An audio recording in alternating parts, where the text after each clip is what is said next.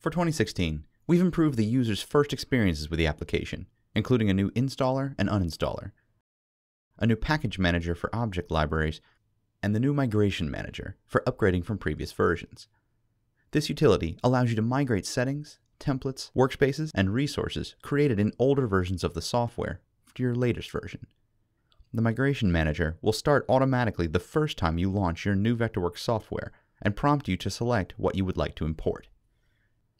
For Mac users, palettes can now be docked directly to the drawing area as well as to each other.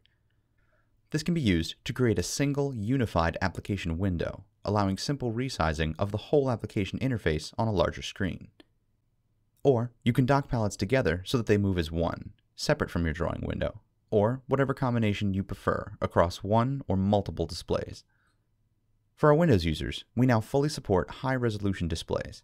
Icons and text will now scale beautifully on your 2K and 4K monitors automatically, and this scaling will adjust based on your default DPI scaling. So whether you've decreased this to get more screen real estate or increased it to help readability, we've got you covered.